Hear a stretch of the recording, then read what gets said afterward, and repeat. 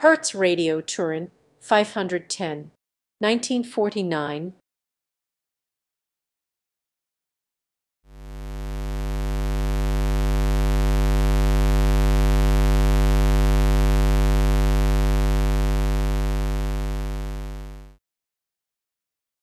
This is the documentation of the experience of a hobby project, available in video and in written form, made with the hope that it could be helpful to others.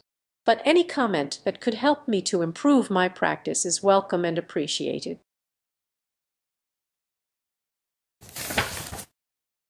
There is not much about Hertz radio Turin on the internet.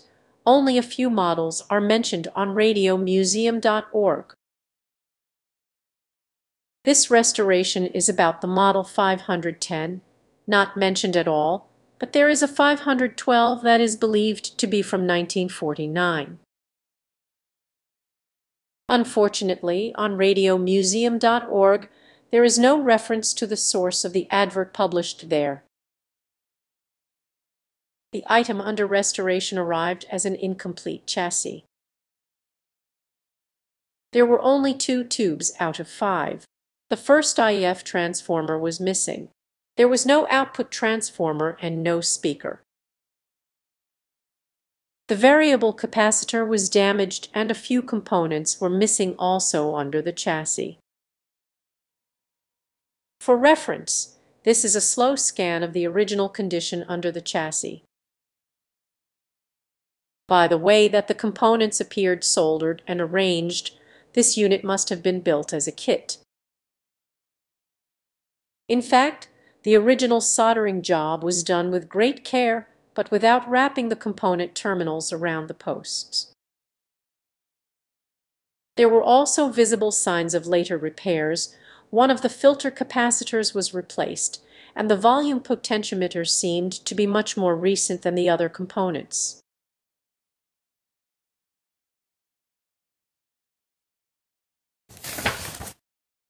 This radio must have been kept for a long time in a wet environment, where the rust took control of every iron part.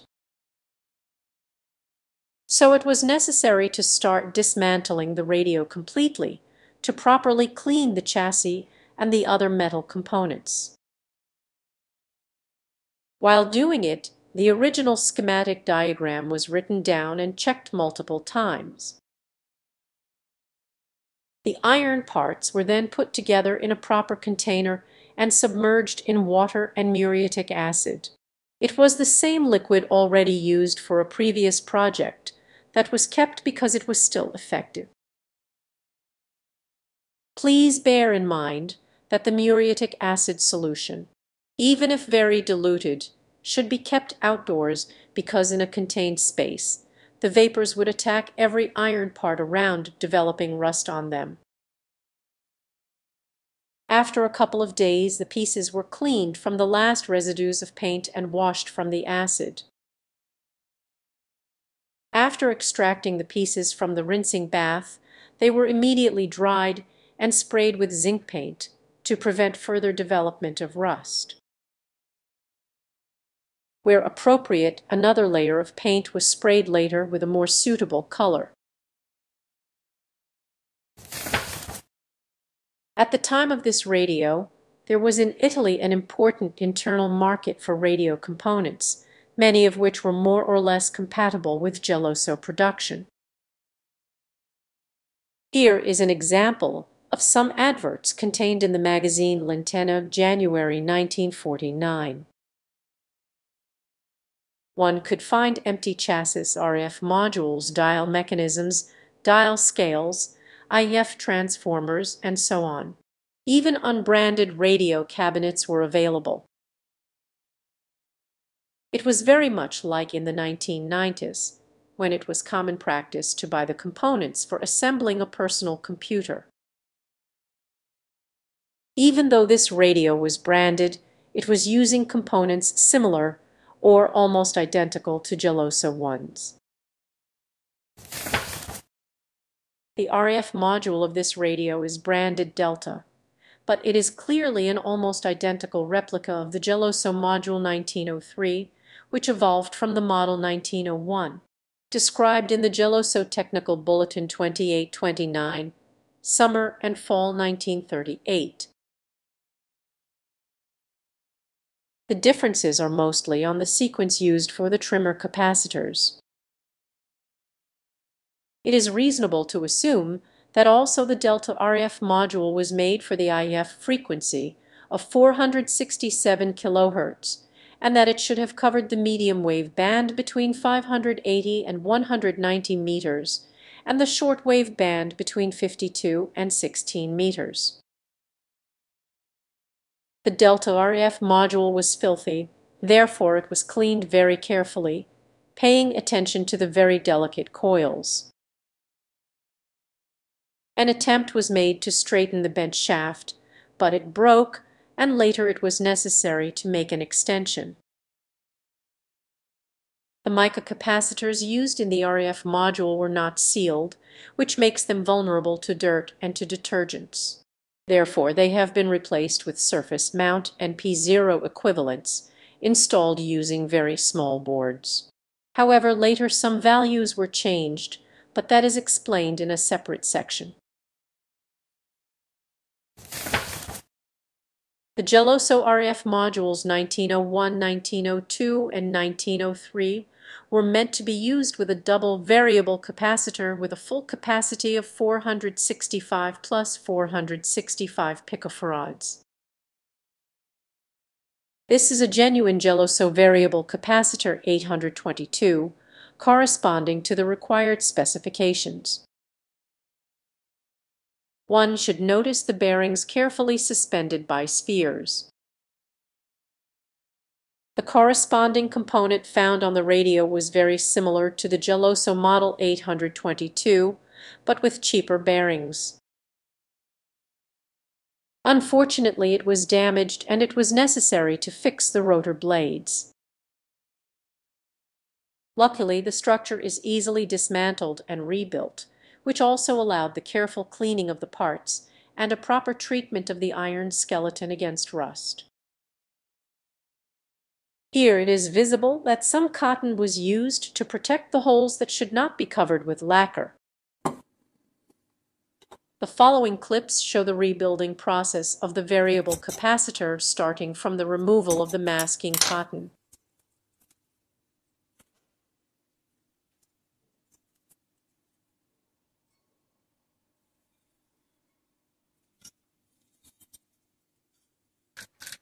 The screws were carefully kept aside and cleaned from rust.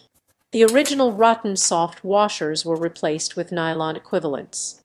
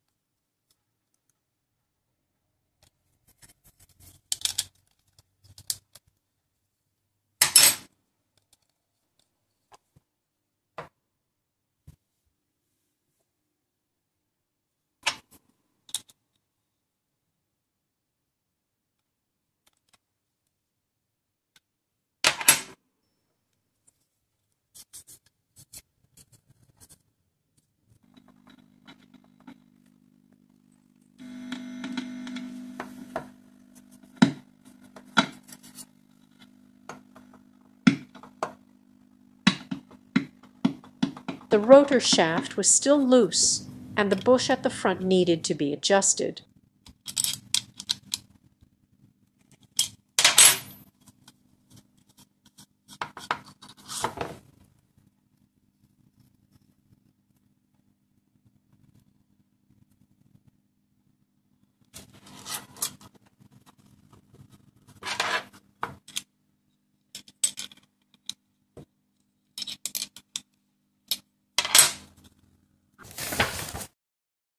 On the chassis of this radio, the first IF transformer was missing.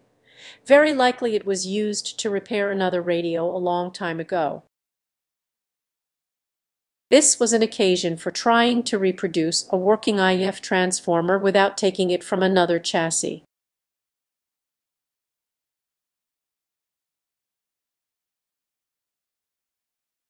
The plan was to use two fixed inductors with two trimmer capacitors.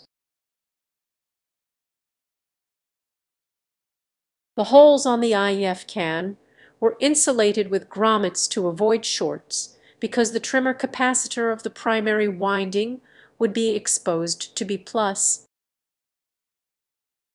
The hole in the middle was meant to allow the adjustment of the distance between the two inductors. When the prototype of the IF transformer was ready, the rebuild of the radio front end could start. The plan was to use a DC high-voltage power supply to provide some B+, a common bench power supply for the filament voltage, and to complete the construction only up to the detection stage. But for now, only using Schottky diodes. With the help of a signal tracer, it was already possible to get an idea of the reception. Unfortunately, there was a mistake that was spotted only much later.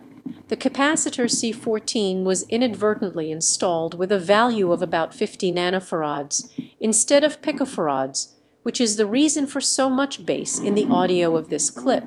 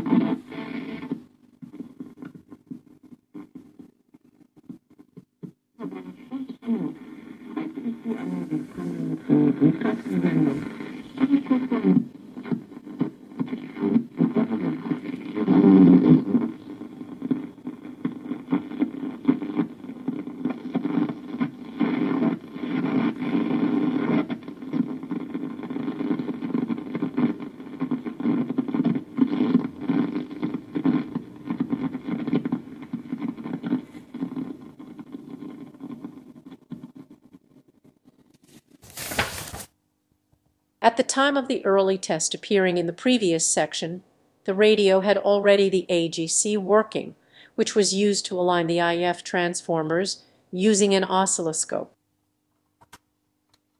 A non-modulated signal of 467 kHz was injected to the first grid of the converter tube, while the AGC voltage was read across R14.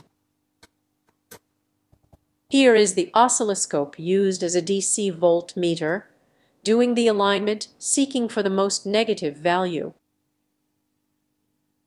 Then, the signal generator was set to sweep between 462 and 472 kHz, and the oscilloscope showed a very narrow bandwidth of the IF chain. It seemed that the only cause of the bad reception obtained in the initial test was this particular behavior of the first IF transformer, but, as already mentioned, the excessive base was mainly the result of a wrong value in the capacitor C14 instead. Unfortunately, at this point, the early prototype of the first IF transformer was judged completely inadequate and dismantled, which means that it was not possible to test it again when the mistake was found. Anyhow, the bandwidth was so narrow because the inductors were too distant from each other. However, experimenting shorter distances, there were parasitic oscillations that disappeared, only keeping the inductors distant. For making another prototype of IF transformer, 2 variable inductors were used from a collection of random coils bought online, probably recovered from an old television set. Like for the first prototype, small perforated boards were used, cutting them at the right sizes. Only the 2 coils were installed on the board, while the capacitors were later connected from under the chassis because the actual value had to be experimented in circuit. Here is the result of the IF alignment with the new IF prototype, sweeping between 462 and 472 kHz.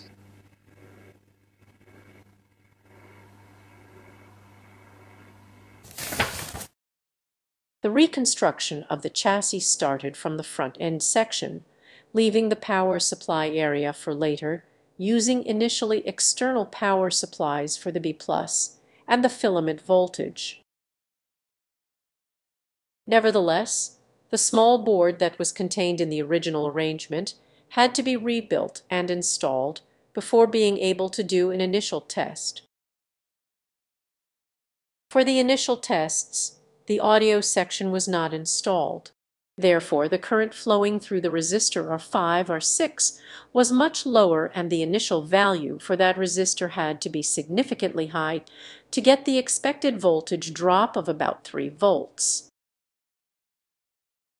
When it was time to build also the power supply section, a small box was added for installing 2 fuses and 3 halogen light bulbs, with the function of dropping some voltage from the mains, considering that the power transformer was made for maximum 220 volts AC. Moreover, the other taps at the primary winding of the power transformer were insulated to avoid damaging the radio with a wrong input voltage selection.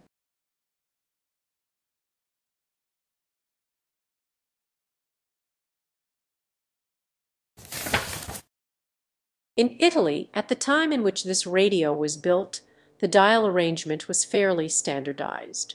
This advert was published in the magazine L'Antenne, edition July 1951.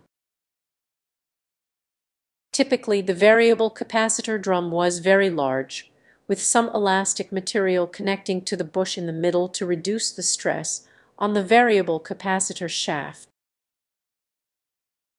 The variable capacitor drum of this unit lost this stuff because it was rotten, and it was fabricated using folded paper glued with vinylic glue.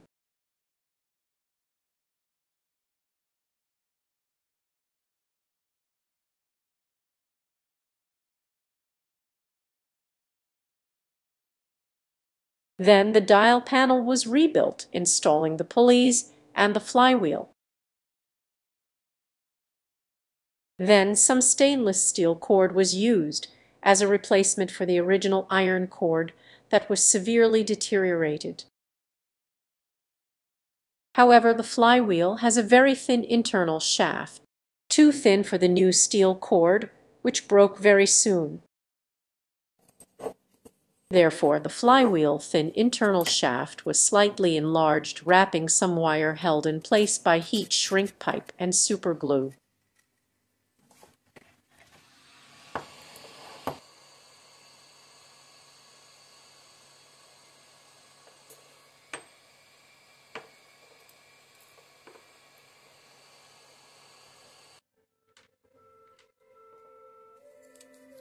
Then, instead of using a steel dial cord, Some thick fishing wire was used, this time without the need for a spring to keep it in tension, because it is elastic enough to be used without it.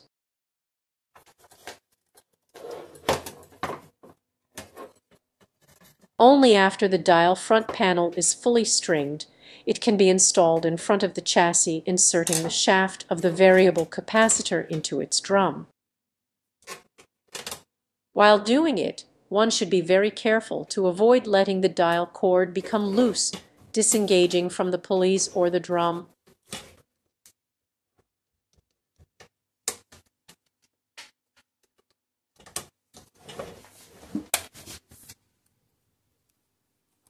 The small banner that shows the selected band through a hole on the dial front panel is hooked to a small drum connected to the band switch selector, and it is pulled by a spring attached to the dial front panel.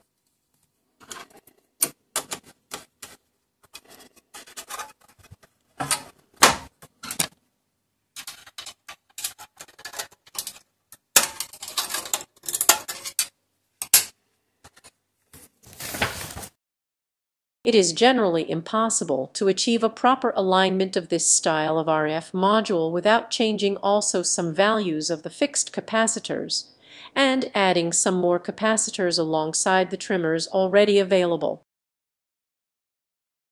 For this reason, it is necessary to be able to read the frequency generated by the local oscillator without interfering or influencing the circuit.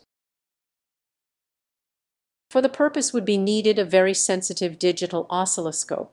However, if the desired sensitivity is not available, some tools could be prepared like it was done for this restoration. A coil with a few turns was connected to an antenna preamplifier, and its output was read by a small frequency counter. One should consider that if the input signal is too strong, the output would contain harmonics and the frequency counter would report a frequency that is much higher than it should be. In other words, the lower frequency readable is usually the correct one. The alignment procedure for this style of RF module was meant to develop as follows, keeping in mind that the location of the trimmer capacitors was different depending on the brand. For the medium wave band, the first trimmer is used to align the oscillator when the dial pointer is set to 210 meters. The fourth trimmer is used to align the antenna input to get the maximum signal with the dial set again to 210 meters. The third trimmer, padding, is used to align the oscillator when the dial is set to 520 meters. However, there is no padding for the antenna input. Therefore, when the oscillator is padded with the third trimmer, one should also find the better reception around 520 meters on the dial scale, adjusting the padding correspondingly and correcting the position of the dial pointer on the dial cord so that it corresponds to the expected 520 meters. Obviously, the process should be repeated until no more adjustments are needed. In a similar way should proceed the shortwave band alignment, with the exception that a correction or padding trimmer is not available. The item under restoration did not have a dial scale anymore. Therefore, the only concern was to align the RF module in a way to get a reasonable tracking between the oscillator and antenna sections. However, even that was not very easy, and it was necessary to modify the value of a few fixed capacitors. These tables show the attempts made for the medium wave and short wave bands. It should be noticed that on the short wave band it has been impossible to get a linear tracking between antenna and oscillator section, which obliged to accept a result that would give at least some reception at the cost of having 1/3 of the band completely deaf and plenty of image frequencies. To populate these tables, a function generator was used, set to the chosen frequency for the antenna input, injecting the signal into the antenna input, tuning the radio to the same frequency, to activating the oscillator by shorting the variable capacitor in the oscillator section, seeking the maximum signal at the plate of the converter tube. Then the oscillator was reactivated, removing the short, and the oscillator frequency was read using the tools described in the previous section. For example, the function generator is set here for 7 MHz. This is a very cheap model, and this high frequency is obtained only with the sweep function. The output of the function generator is connected to the antenna input through a dummy antenna. The oscillator section of the variable capacitor is shorted to ground to deactivate the oscillator. The oscilloscope probe is connected to the plate of the converter tube pin 3 using a decoupling capacitor. The variable capacitor is turned, looking for obtaining the maximum signal out of the plate of the converter tube. Then, the short at the oscillator section of the variable capacitor is removed, and the signal from the function generator is turned off to avoid false readings. The frequency of the local oscillator is read carefully, trying to identify the correct reading, moving the sensor closer or farther from the oscillator coils. The lower stable frequency represents the correct reading.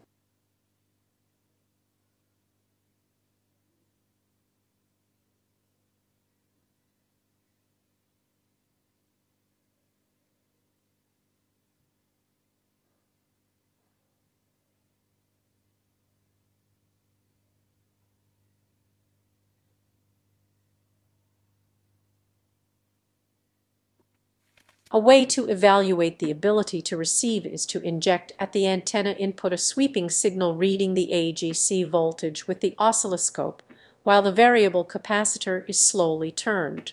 This is the shortwave band after the final configuration of the RF module. As already predicted, there are deaf areas and image frequencies.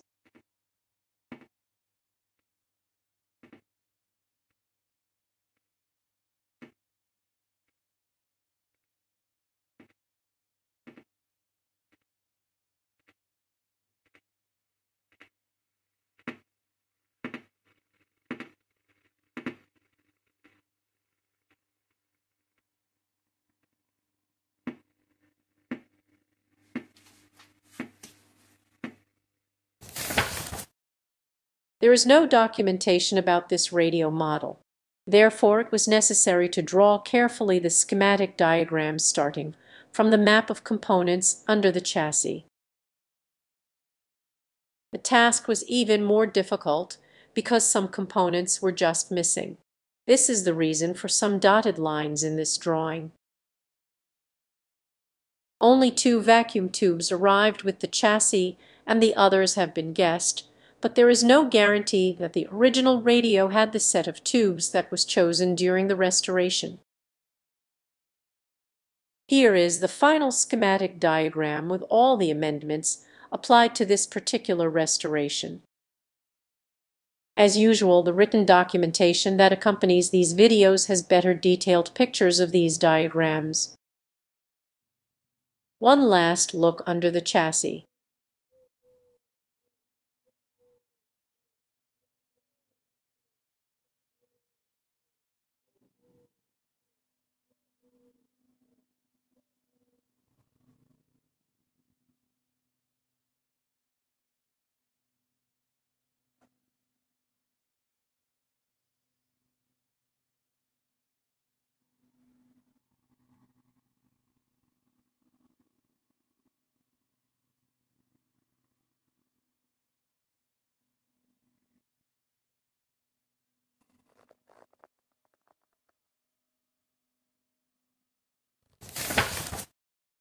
The unit under restoration arrived as an incomplete chassis, therefore, a cabinet was also designed and built.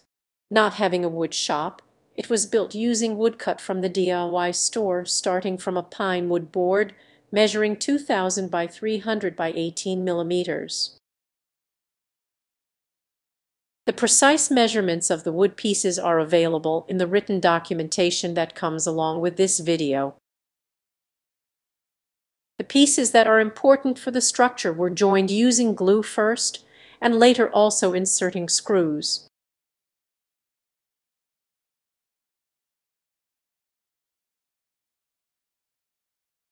Before completing the construction, it was checked that the chassis could fit perfectly as planned.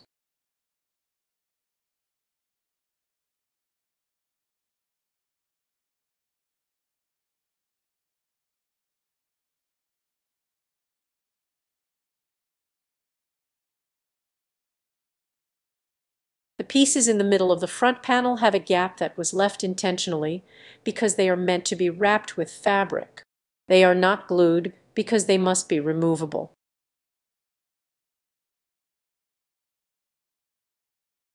The loudspeaker needed its own removable board to host also the final audio transformer and the resistor that was put in place of the field coil. The halogen light bulb has the function of limiting the B+ current in case of shorts. At this point, the cabinet was stained and sprayed with clear lacquer. Then a sheet of acrylic glass was installed.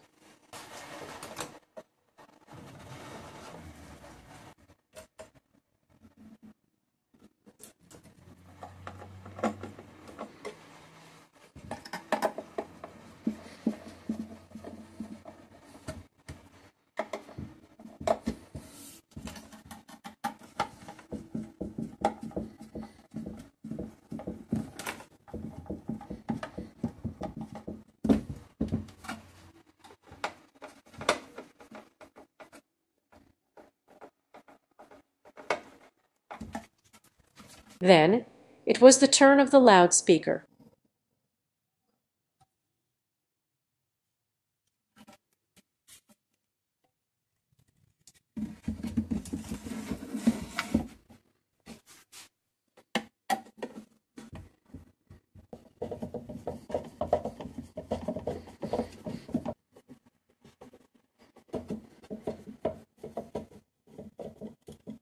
Two nuts were soldered on two large washers to hold the chassis at the bottom of the cabinet.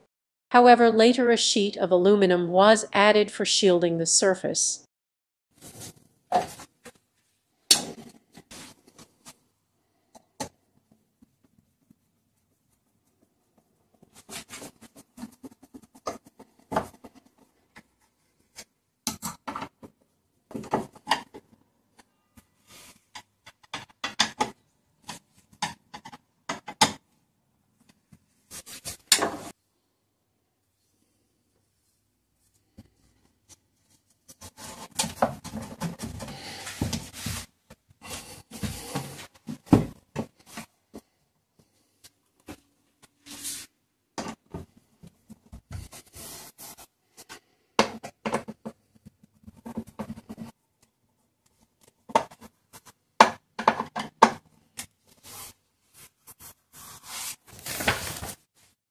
While the cabinet was built from scratch, it seemed appropriate also to try and make the knobs out of wood.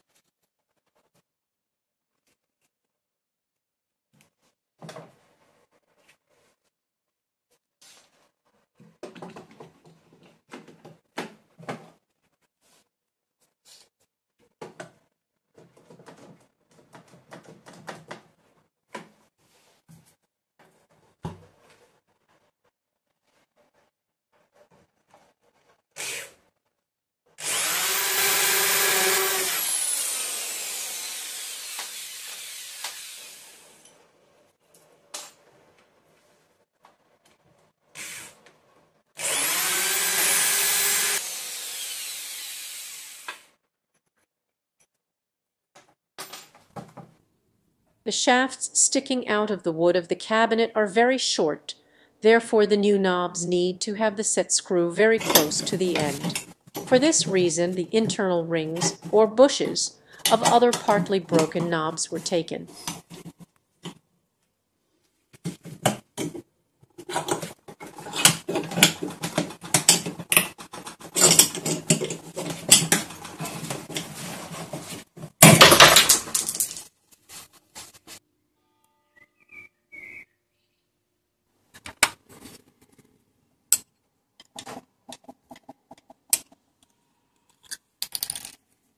These rings were then fixed in the new wooden knobs using super glue.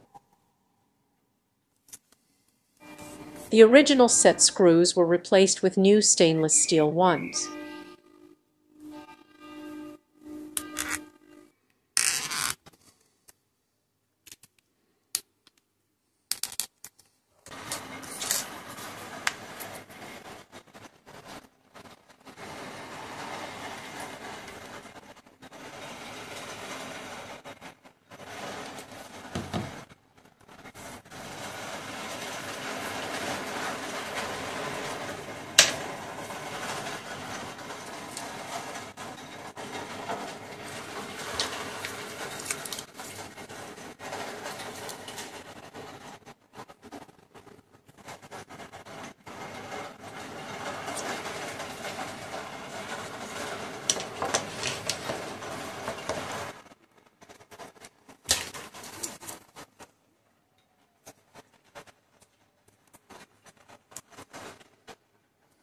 After the knob leads were glued, the new knobs were sanded to make them smoother. Then they were stained and finally sprayed with clear lacquer. The dial of this type of chassis was made for a glass with a transparent scale on it, like many other radios. For this project, the dial scale was printed on paper and attached to the dial panel behind the dial pointer. It was first written the position of the tuned frequencies according only to the antenna tuning, for consistency, knowing that the actual reception would be different due to the difficult alignment of the RF module. With the help of a vector graphic editor, an equivalent dial scale was written down and later printed. There was a mistake in the serial number copied on the new dial scale, which was corrected later with a pen. Before COVID-19, I used to walk along the beach, off-season, observing the strange things that the sea laid on the sand and collecting some of the trash. One day I found a tube still intact. That was before resuming this hobby, when I had no plan about it. However, I collected and saved the tube. The tube remained in the sea water for quite some time, and there were no marks on the glass or the base. However, later it was clear that it was a final audio amplifier, precisely a 6v6. The tube tested well, and I wanted to use it on this restoration project, but in circuit it was shorting, very likely due to residues that were accumulated inside the base. So it was necessary to remove the base and clean that space. However, the initial attempts to desolder the pins failed. Moreover, the base was glued very well to the glass, and it was necessary to cut it, obviously with great care for not damaging the glass.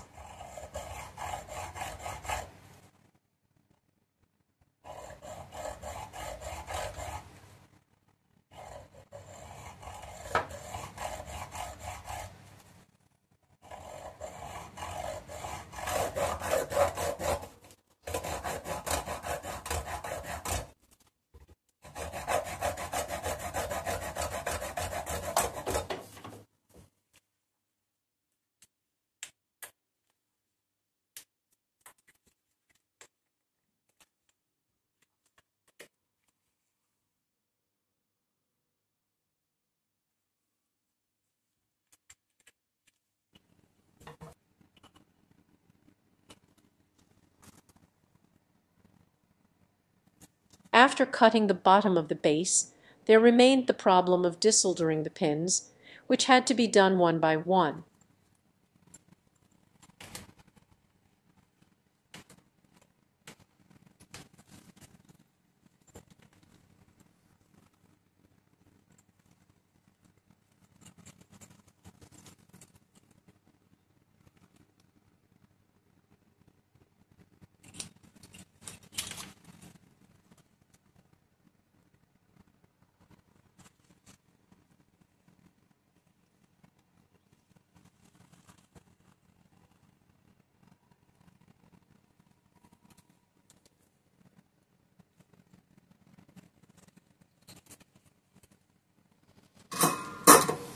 When the pins were all separated from the connections of the tube, before doing anything else, it was necessary to make a map, using as a reference the evacuation pipe in the middle.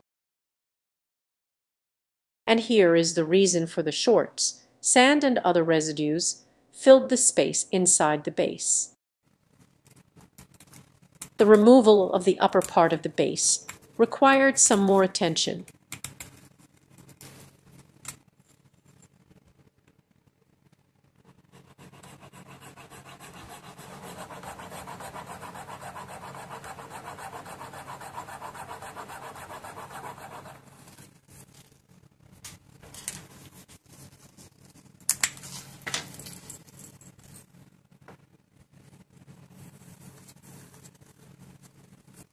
It was then possible to clean the tube properly.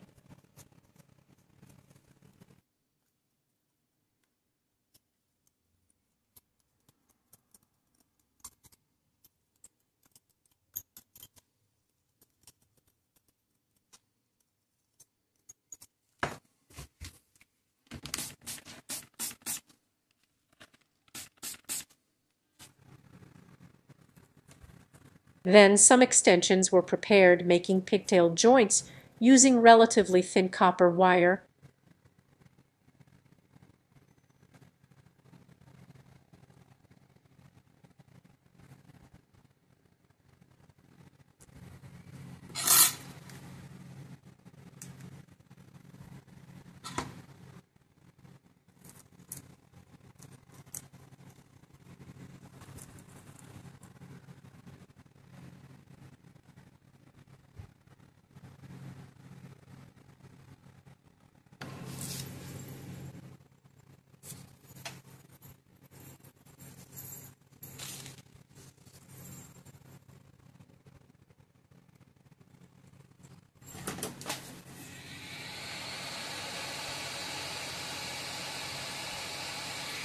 All the wires were insulated using heat shrink pipes of different colors.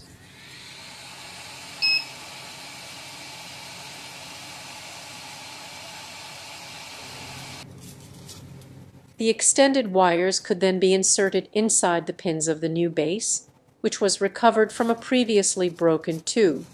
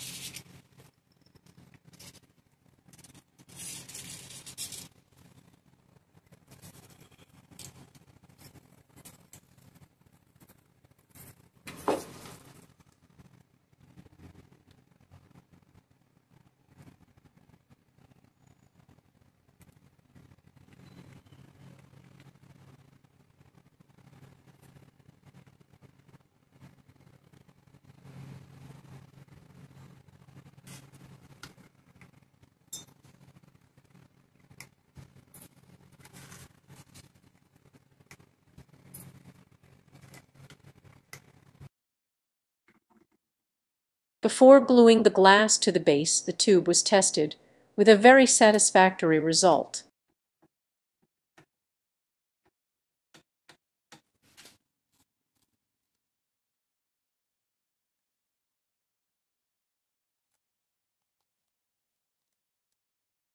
Because there was a significant gap between the glass and the base, some gel superglue was used. Later the tube was tested again and everything was fine.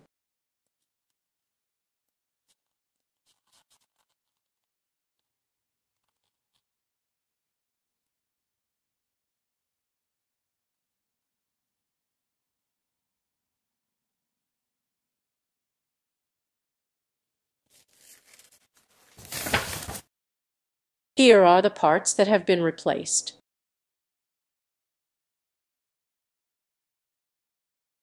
As usual, they will be kept until a different decision about them will be made. Here is the Hertz radio Turin 510. The test is done in the early evening using an indoor loop antenna starting from the medium wave band.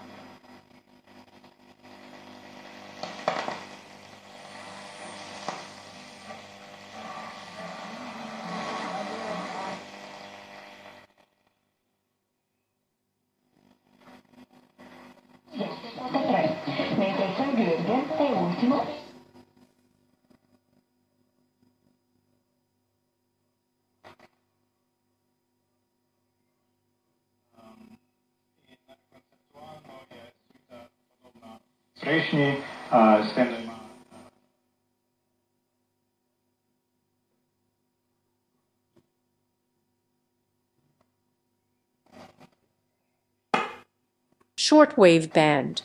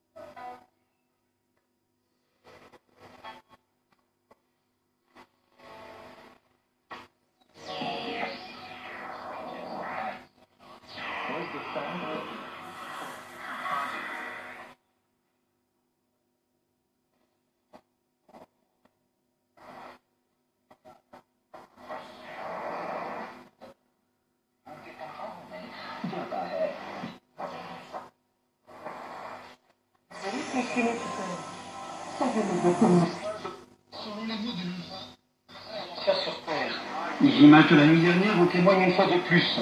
Le site est...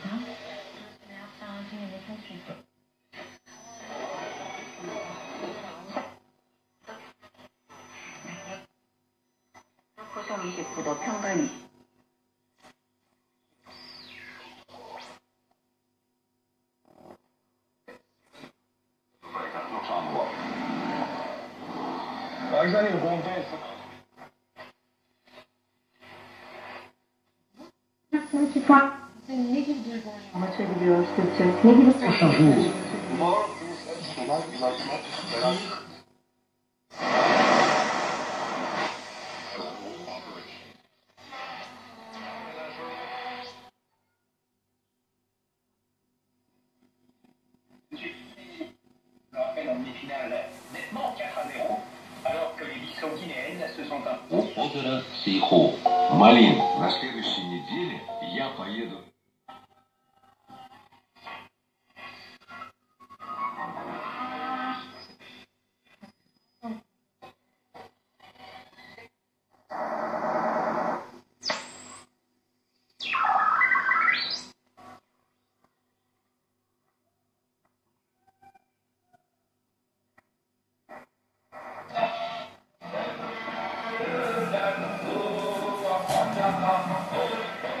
የተከፈተባቸውን盟友我们的 sécuriser plusieurs zones. Le calme relatif dans certaines parties de la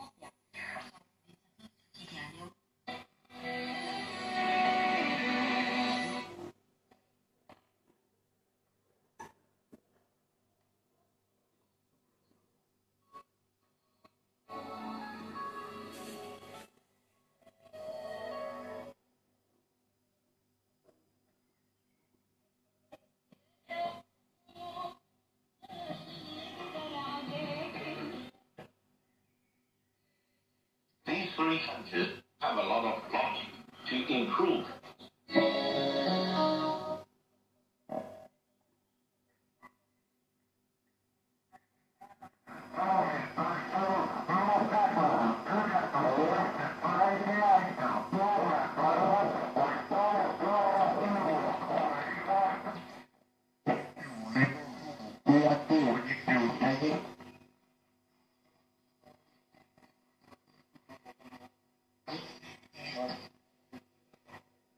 И 0,8% больше, чем в entrevista a la seleccionadora sono al siru ያደጋውን ክፋት አስረድተዋል። በመጨረሻም ፋኖይ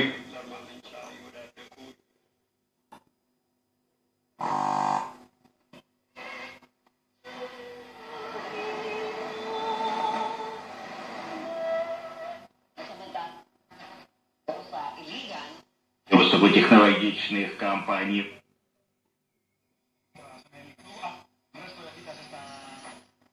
Semifinales del playoff de la Liga CB de baloncesto únicas